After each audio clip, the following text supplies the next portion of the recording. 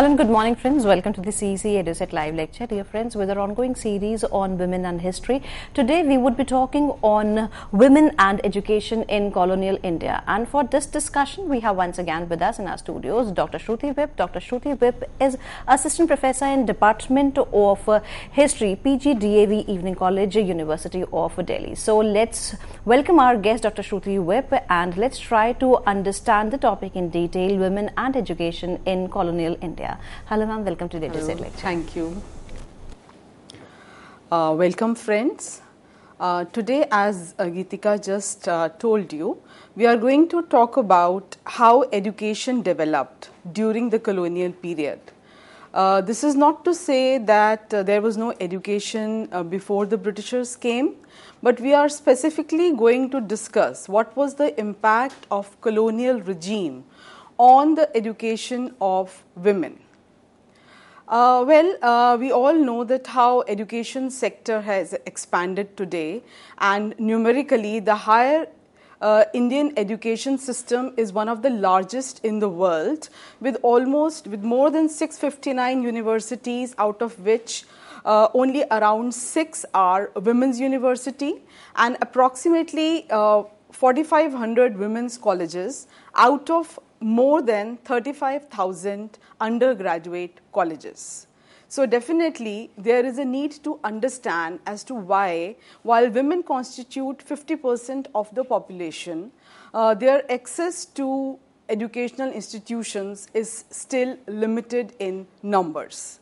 Also, it is important to understand that modern education for women in India began in the early years of the 19th century, and by the 1880s, universities had started admitting them. So it is not as if women were admitted to universities only after independence. The process had started much earlier, but the fact remains that serious gaps remain between male and female enrollment patterns. A number of surveys were conducted by colonial administrators in order to understand the exact situation of education in India, so that they could devise ways and means to cope with the problem. As a result, a number of surveys were conducted by Thomas Munro in Madras in 1822, then Stuart and Elphinstone in Bombay 1823, then William Adam in Bangalore and Bihar 1835, and then in Punjab in 1849. And after these surveys, what Britishers came to realize that an extensive indigenous system of child education definitely existed, even though it was primarily at the primary level. And the advent of British rule in India was definitely going to be a great challenge to the existing educational institutions, because it was not only the philosophy of education that was different. The Indian educational system that was prevalent before the colonial regime was completely different, with its focus on different subjects, philosophies, etc., as compared to the subjects and the curriculum that were introduced by the colonial masters.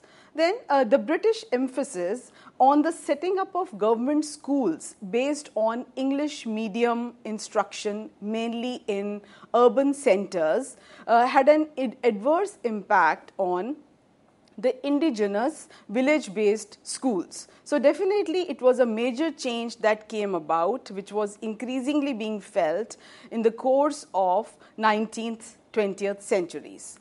Then coming to the introductory aspect of our topic, the progress of education among women was quite slow until 1921. Though the colonial masters had started devising ways and means, they had started analyzing policies, implementing policies.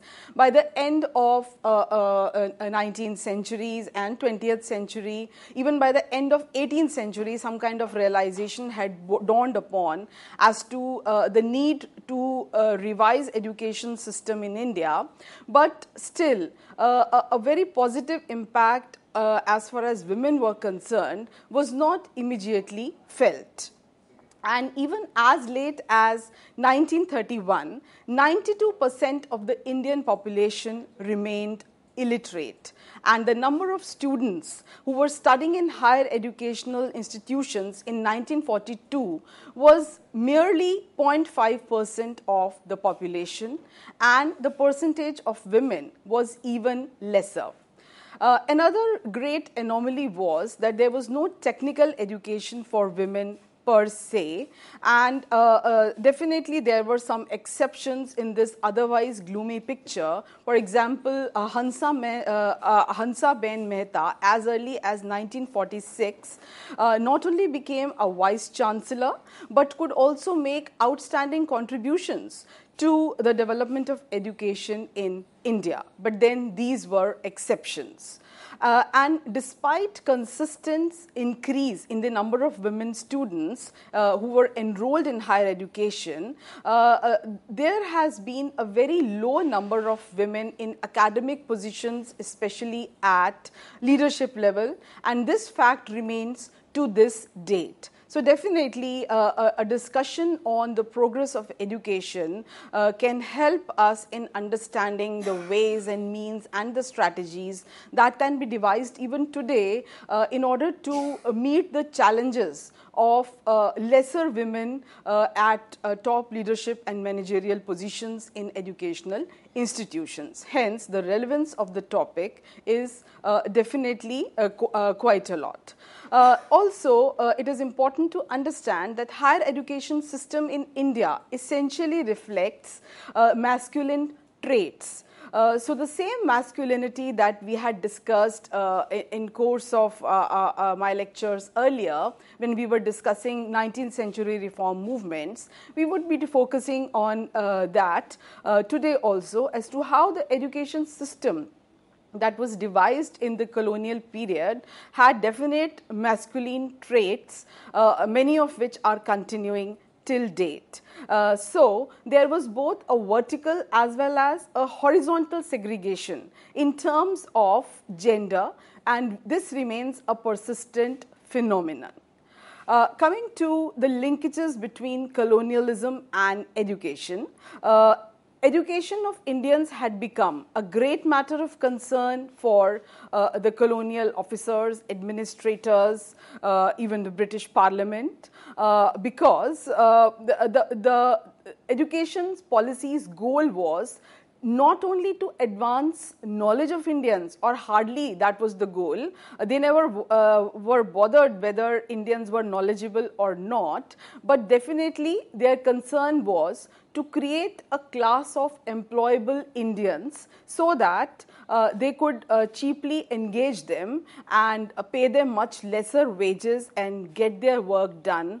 All the essential work could not be handed over, all the clerical jobs could not be handed over to the white men. So therefore, it was a prime concern for English East India Company to devise a new education policy in India, keeping in mind the concerns of the Raj. The needs of the British Raj were always the prime mover in devising any kind of policy, whether it was related to education or economy or science and technology, etc. So, the prime mover was definitely the political and administrative as well as the economic needs of British India. And the expanding empire in India definitely needed a well-trained, well-equipped, educated manpower, well-versed in English, so as to better convey to the masses the necessity of remaining subservient to the British rule. As has been pointed out by A.R. Desai, there were a number of reasons for the introduction of English education for Indians. As has been stated by him, the various educational institutions that were started by Britishers not only provided clerks for the government and the commercial offices, but also lawyers well versed in the process of the colonial regime, as well as the new legal system that had been introduced by the Britishers in India, as well as doctors who were trained in modern medical science, technicians and teachers. So definitely this kind of limited modernity was required if the colonial Raj had to sustain itself in India successfully. Coming to the other arguments that have been put forward by A.R. Desai, he has pointed out that how the Anglicizing program that was suggested by the enlightened Britishers had its own agenda behind it, and it advocated education in Oriental knowledge in Sanskrit and Persian only to the lower strata of population and also at the lower level of education. So the Anglicists were convinced that the British culture was the best and the most liberated in the world, and the higher education must be imparted in that, and all those Indians who would imbibe those British values and English education would themselves help in influencing rest of the masses who could continue getting education in whatever language and whatever they were. So when India and other colonies, they all would be imparted education in English, what would be the end result? The end result would definitely be a political unification of the world under the mother country, that is the Great Britain. A very important benchmark that must be discussed here when one is talking about education policy during the colonial period was the Macaulay's Minute. Macaulay, in his famous minutes dated 2nd February 1835, commented that the Britishers must do their best to create a class who may be interpreters between us and the millions whom we govern. That means between the Britishers, between the colonial masters and the Indians. And by doing so, a class of persons who would be Indian in blood and in intellect would be created, but that very class would be English in tastes, morals, intellect, values, opinions, etc. So basically, they thought that by providing English education to the handful, they would be able to manipulate their culture, their beliefs, practices, and gradually a change would definitely come about in the larger society also. So it was to that class of educated Indians that the process of educating rest of the Indians could be assigned, and according to the colonial masters and particularly Macaulay, who was devising this new strategy, it was not a moral responsibility of the British rule to educate each and every Indian in the new kind of education system or to introduce it for all categories of Indians, because that, according to him, was not only impractical but also not required, because this job could very well be done by the handful of educated Indians who would be spreading this knowledge through their own lifestyle, through their own changed persona. So as a result, the process of a very segregated kind of education system started henceforth, and this continues till date, when we definitely have a huge gap between the English educated Indians and those who are not well versed with the language as well as the new education system, particularly the private universities. Now, as has been pointed out by Krishna Kumar, this new education system, while the idea was that the British introduced modern education to train clerks, but Krishna Kumar says that this is not exactly what happened. And Krishna Kumar, writing in 1985 and 2005, kind of challenged this ideology, and he considered it as a theoretically feeble argument, because according to him, what happened eventually was not only that a class of educated clerks who were the supporters, who were the bulwarks of the Raj, that they emerged, but alternately what emerged was a class of Indians who, after getting education, who after getting exposed to the Western liberal ideas of democracy, liberalism, freedom, equality, liberty, fraternity, they started questioning the very philosophy of subservience, the very idea of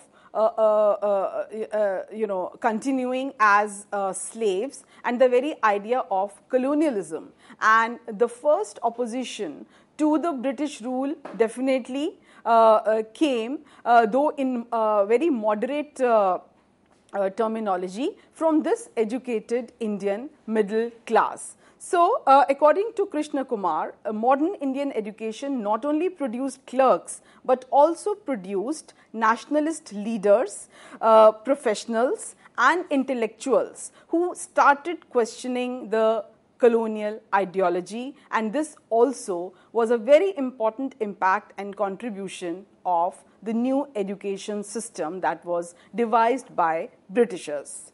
The complex and multifaceted influence of the colonial education on Indian society can be a very interesting a point of reference, and this also proves that no simple model or statement or idea can help us understand as to why colonial education had the kind of divergent effects it had on Indian population. The broader rejection of colonial rule was also directly or indirectly linked to the new education system that had been introduced. Now, coming to the characteristics of colonial education system, it is very important to analyze the characteristics of colonial education system so as to discuss as to what went beyond and how women kind of fared in this system. So, while the colonial institutions were unresponsive to the needs of Indians, it was also imperative that besides colonialism, one understands what was the impact of new education system on poverty, social inequalities, gender relations, the quality and the functioning of schooling system, and overall what was the reason behind the continuation of the low literacy rate, which again was a major problem and continues till this date. As a result, the levels of enrollment in higher education remained minimal, and this also was the reason, this was primarily the result of a very selective kind of myopic higher education policy that had been devised by the Woods Dispatch. Then education largely catered to the needs of the colonial administration. So therefore, a very limited kind of education with no great emphasis on technical or modern or medical or science and technology based education was really encouraged. Then coming to the aspect of how a very lopsided kind of manpower was being developed, who would not be sufficiently trained or equipped to challenge the very idea of being ruled by the colonial administrators also became a reality, and it also kind of hampered the economic development of the country. So the higher educational institutions concentrated only in the port cities of Kolkata and Madras, Bombay, because these were the areas that had been initially colonized by the Britishers, and definitely it was Calcutta which became a center of English education in the beginning. Then the socio-economic base of education also remained quite low. it was not definitely for the masses. And education, while it was evaluated on the basis of teaching, but not on the basis of learning. So the learning outcome definitely was not it was not a source of judgment, and therefore a very limited kind of influence could be experienced. Also, the weak base for knowledge accumulation remained a persistent problem, and this also continues till date because the base remained weak. So therefore, as students progressed from primary to secondary or higher education, because of this weakness in the base, the problems persisted, and this problem also can be experienced in our education system today, particularly in the government funded institutions. So what needs to be explained is this dichotomy between tradition and modernity, and how women and education kind of emerged out of this paradigm. So while on the one hand, the colonial state from the Hunter Commission report onwards, and even before that, highlighted that how Indians were backward because they were not educating their women. And the Hunter Commission pointed out this gravity and also declared that how important it was to educate women in India in order to bring about a positive change in society. But on the other hand, there was no systematic effort on the part of the colonial state to rectify this situation and to make positive changes in society, and also to create specific educational institutions who would help women surmount their socio-cultural barriers. So no such thought was put into practice, and the state considered this the domain of Indian men. So they were kind of,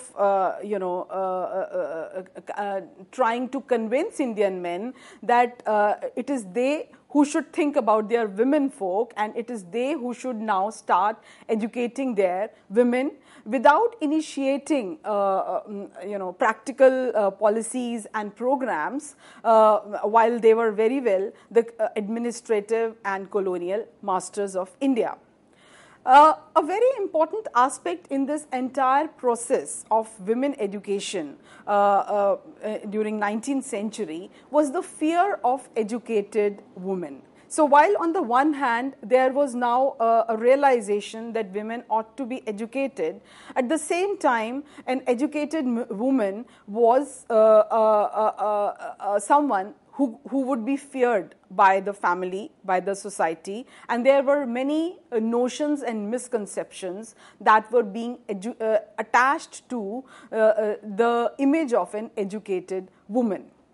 So again, one comes across a dichotomy when a woman's education was seen as a measure of modernity. If a woman was educated, then definitely she was modern, she was good for the family, but the opposite also was happening. And as has been pointed out by Partha Chatterjee, during the colonial period, the public realm was described as male, materialistic and modern, while the private realm emerged as a place of tradition, spirituality, embodied in the woman of the house. So this public-private dichotomy further hampered the cause of women's education, because as nationalism progressed and as nationalism adopted a very belligerent stance towards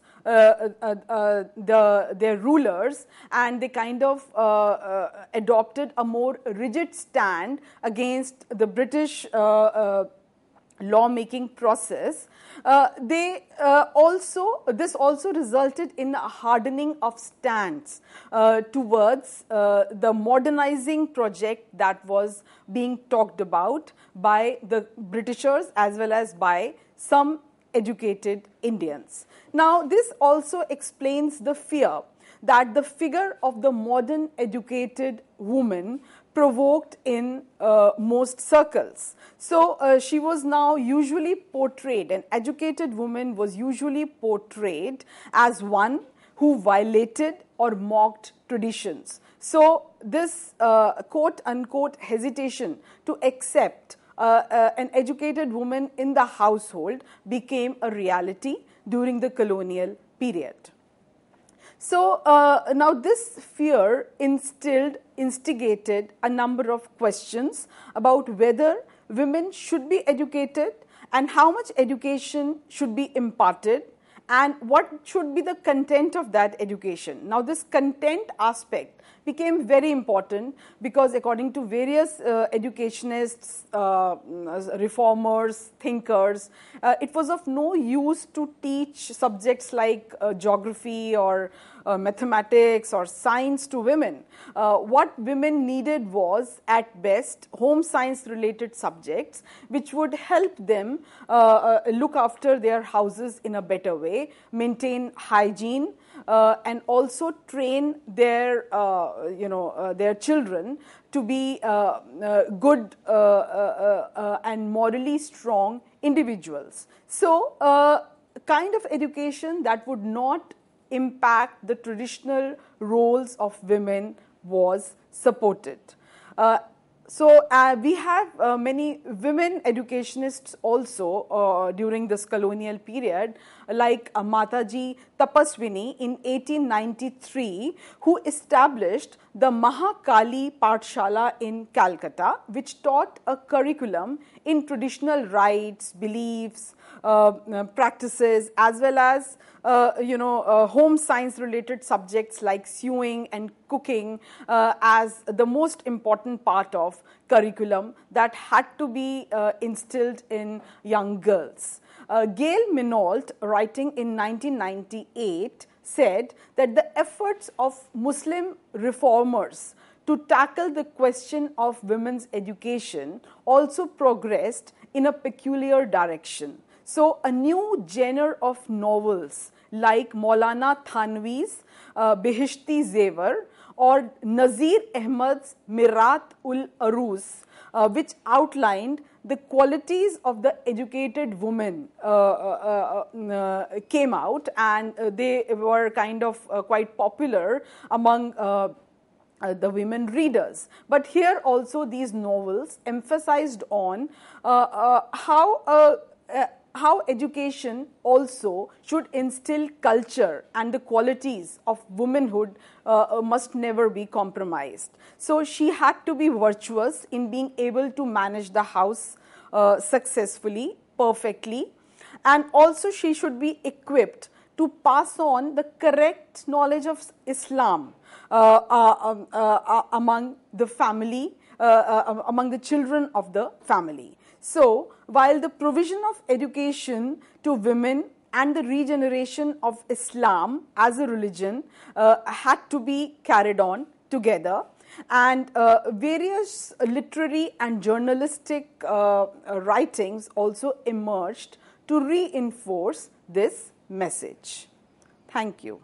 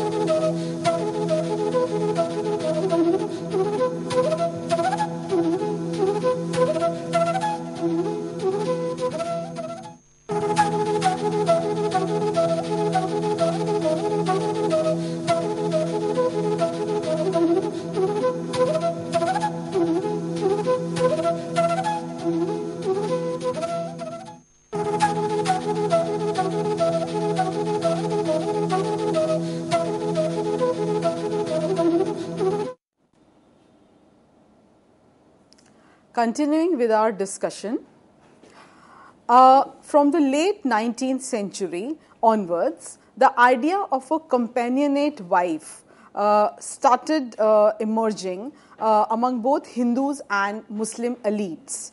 And women were now to be sympathetic and they had to contribute to the lives and careers of their husbands, and this could only be done if they were well versed not only in the new emerging ideas but also English education, English language.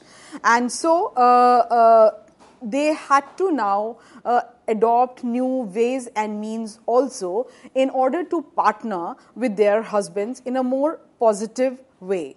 As a result, especially amongst the Indian civil servants, there was a trend to climb the bureaucratic ladder through their educated wives who were well educated and who would be able to socialize with British officials. Tracing the history of women's education in India, education in India started receiving some attention under colonial rule with the Charter Act of 1813 and obtained full recognition in the Macaulay's Minute of 1835. So the Charter Act of 1813 and then the Macaulay's Minute of 1835 were both important developments as far as devising a colonial education policy was concerned. But even till now, women were considered outside the purview of formal education. So even while colonial administrators were actively pursuing ways and means to bring about a change, the cause of women education was not really the prime agenda for them. And it was only when the Wood's Dispatch came in 1854, which contained educational development program. It was passed by the East India Company that a special reference was made to the education and employment of women. This in itself meant that almost 100 years after colonialists were ruling India, the British colonialists set foot in India, 1757, started ruling, and almost 100 years later they realized that it was important to talk about women education also, though only as a passing reference. So the government now assumed direct responsibility of making women literate. Then this in itself was a big change, but then when one comes to evaluate the practical significance of this, very little emerged out of it.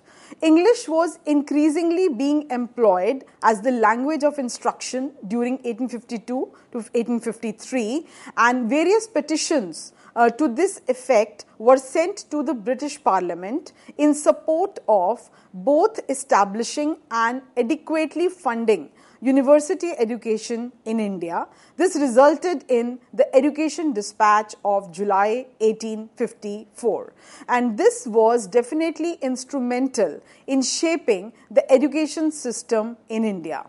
Now, going back to the progress of women's education in colonial India, which is our topic of the lecture today, there was definitely some progress at primary level, but it was very slow, and that too there were many regional anomalies. So it was not as if the entire India was benefiting out of this new thrust on women's education.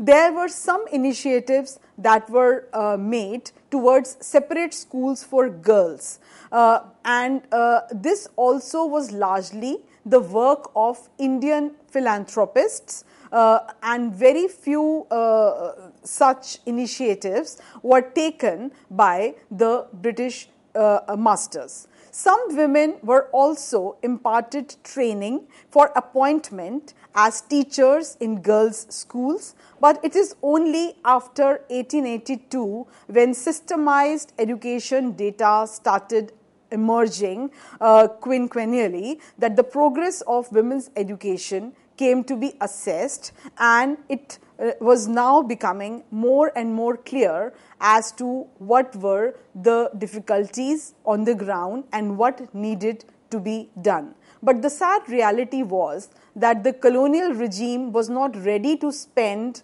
a lot on the education sector.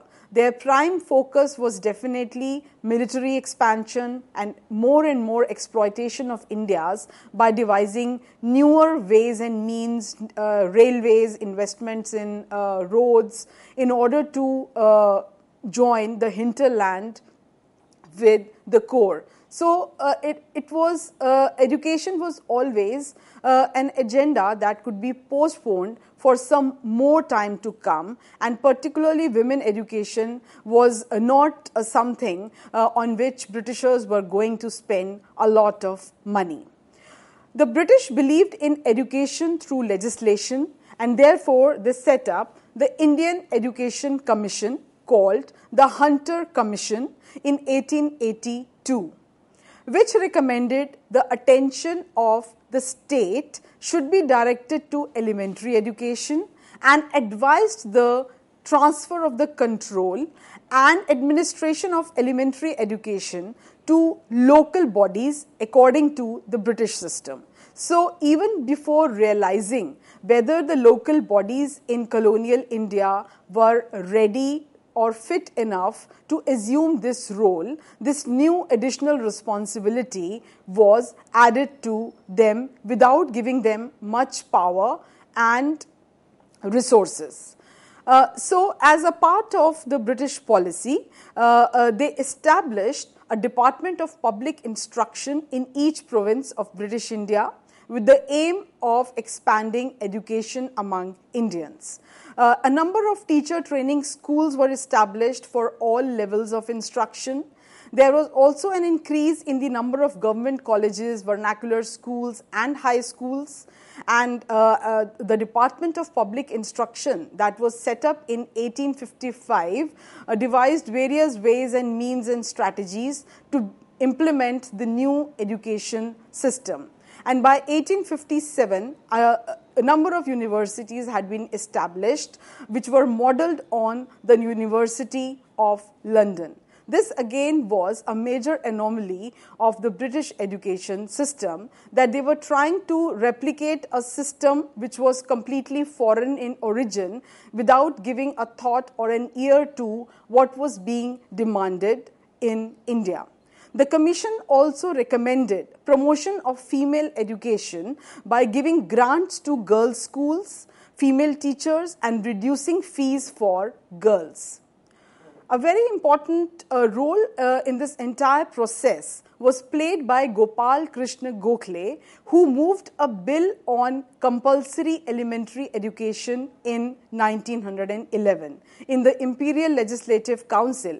But sadly it was rejected, and it was only in 1917 that Vittal Bhai Patel got the first law on compulsory primary education in India passed by the Bombay Education Council.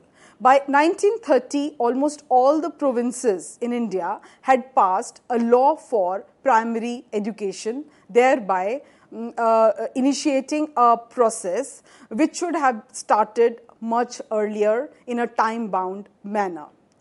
Many of the rulers of the native states also took initiatives and lot of interest in the subject of education. For example, the state of Baroda was the first to pass a compulsory education enactment for boys in the age group of 7 to 12 years and girls in the age of 7 to 10 years in 1906. So for girls, 10 years, an education till 10 years of age was considered as sufficient and could be considered as state responsibility. Coming to the further development and progress of education, an important milestone was the Hartog Committee.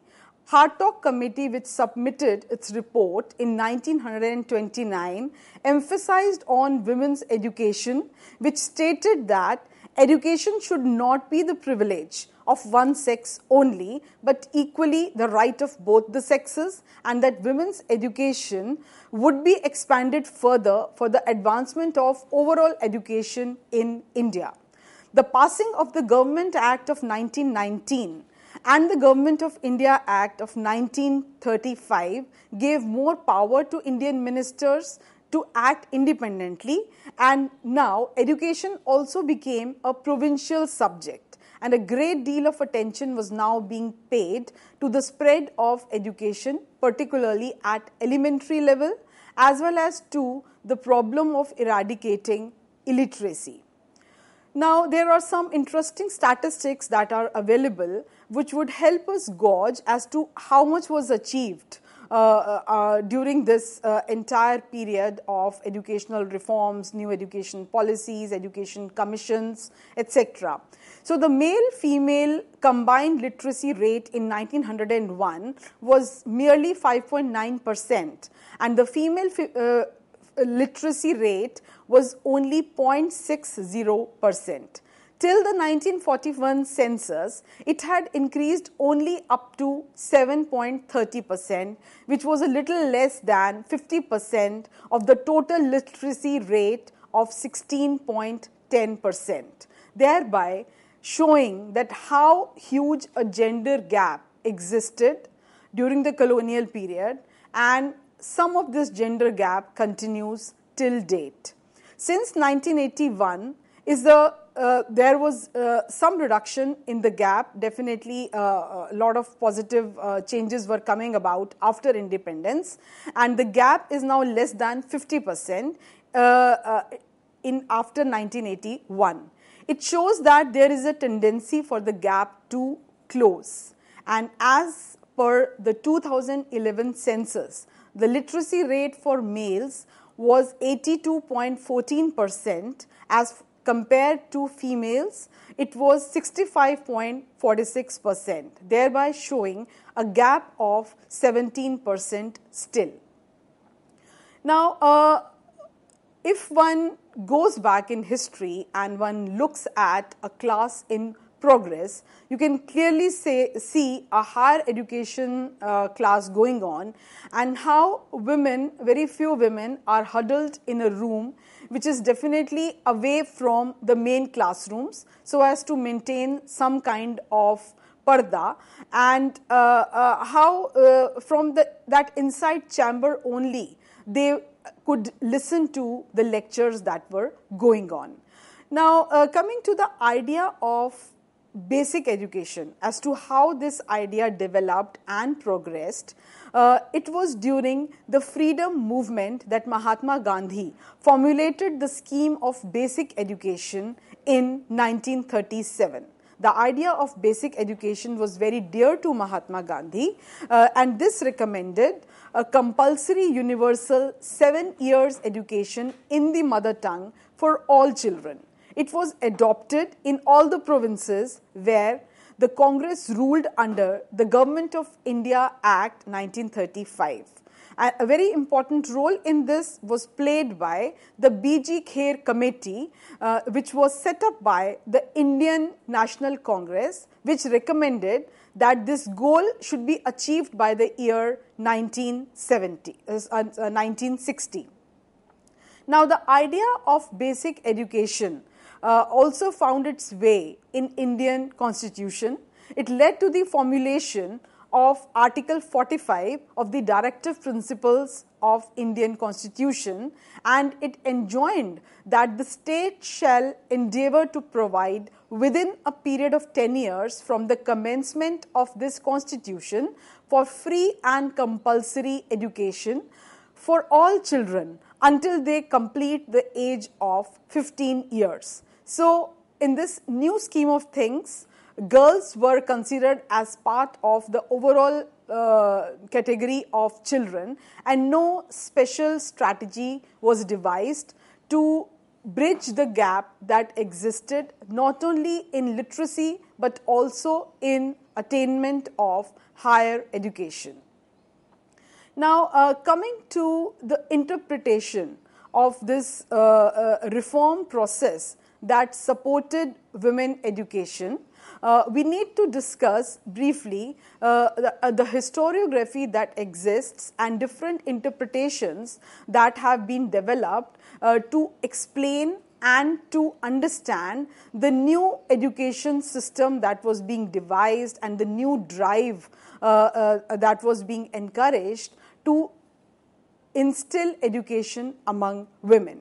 So, on the one hand, we have the proactive reform model, which we would be discussing first. Now, according to this model, the most important historiography that linked women education to positive improvement was that this would bring about definite changes in the lives of women, and it was considered as a part of the overall project of reformism and positive change that was initiated during 19th century. Proactive reform model kind of wholeheartedly appreciates and supports the various endeavors that were made in the course of 19th, 20th century to bring about changes in the lives of women by allowing them to get educated. It presents women's educational reform movement as a constructive phenomenon that uplifted the condition of women in 19th century, and there was no other positive change that could have happened without this essentially. It discusses the efforts to get the women introduced to the Western style of thought, philosophy, education, both at the level of homes as well as at the level of schools. And a major stress of the new education, since it was on newer subjects and English language, so it was definitely going to broaden their outlook. On the other hand, the other model that has kind of reviewed the reform process and that has kind of questioned the validity of the idea of the greatness of the reform movements of 19th century is the retroactive reform model that was devised by Geraldine Forbes, Tanika Sarkar and Sumit Sarkar. According to these historians, by the beginning of the 21st century, they kind of developed a critique of the proactive reform historiography, and they kind of questioned as to why 19th century reform movements should be projected in the way they have been so far. So, these historians have reinterpreted the 19th century reform movements, the education reforms, etc., to present them as retrogressive, as backward, as limiting in many ways. And according to this critique, it did not encourage the women to emerge as independent individuals, and that was a major problem of these reforms that has not really been much talked about. They also described these reform movements as not truly a liberating force which would liberate women from their traditional structures, but rather again bound them to the homes. In the 19th century, many Europeans saw the Indian society as backward, ignorant, and they also kind of declared that it was the grand narrative of the colonial regime to civilize and to modernize the Indian society, particularly because of the ways Indian society treated its women, Indian males misbehaved and exploited its women. And Britishers declared that they are going to do this through rationalism and modernity, which would be encouraged through education. The retroactive critical model argues that the reformers of 19th century were mainly involved in responding to this critique of the imperialistic Eurocentric ideology, and it was not a conscious attempt by these Indian men to bring about a change in the lives of women.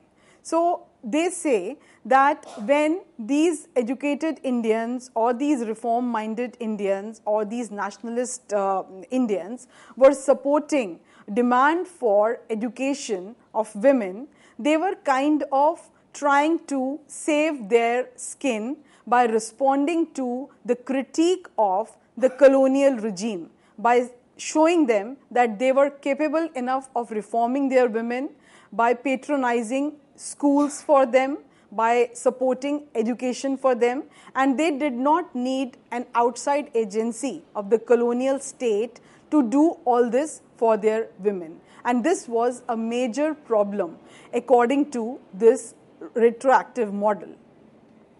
Also, these historians have pointed out as to how there was a dominance of masculinity in the entire discourse of education, in the entire curriculum of new education policy that was being supported by the Indians. These reforms reflected the changed aspirations and the ideas of femininity of the educated men and not of the women. The women were expected to follow the new norms and standards set by the menfolk rather than evolving their own ideas, which were based on their own aspirations, their own goals. And as a result, there was a complete absence of the narrative of women in this entire discourse of reforms. So there was not only a missing woman but also a missing girl child. A girl child never existed, as if in the 19th century it was only women, it was only femininity, and the very playfulness, the very cheerfulness, the very lightheartedness and the creativity, the leisure aspect of being a girl was overlooked in order to groom talented, good-looking, well-mannered, English-educated women. So this all was bound to result in the continuation of masculinity and male dominance in Indian society. This model also argues that the women were expected to become educated, and because it was thought that an educated woman would be able to perform a better role in their house as a wife and a mother, and a more active and a more rigorous routine could also be followed by them, which had now become very important with the introduction of clock, with the introduction of naukri, which definitely demanded a more regimented kind of a routine, and a strict discipline had to be followed by husbands in order to make themselves available into their offices on time. Therefore, according to this model, the reform movements were made as a response to the imperialistic critique from Europe and not as a conscious attempt to modernize women or to make them truly liberated.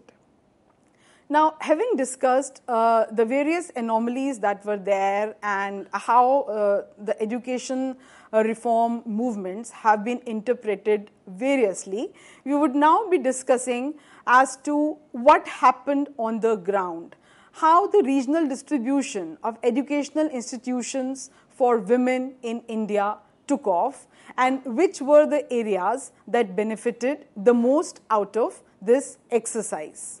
So the British had established their presidencies or the power centers along the coastline of India. So they established the Madras Presidency in 1640 and the Bombay Presidency in 1687 and the Bengal Presidency in 1690. They acquired Punjab in 1849, and after the two Anglo-Sikh wars, their control was established. finally they shifted their center to Delhi in 1912. So our next course of discussion would be as to which were the areas that benefited the most from this new emerging paradigm of women education, and we would be discussing this not only in the terms of North, South, East and Western India, but also a number of marginalized areas that have not been really looked into. That would be the course of discussion in the future lesson. Thanks a lot. With this note, thank you, ma'am. Thank you so very much. And dear friends, we believe that you might have benefited from this lecture. If you have queries, then do write to us at info.cec@nic.in. The lecture is going to be uploaded on YouTube soon, and all the lectures pertaining to the series are there on the YouTube. Do listen to them, and yes, do write to us. Thank you, ma'am. Thank you once again. Thank you, Geetika.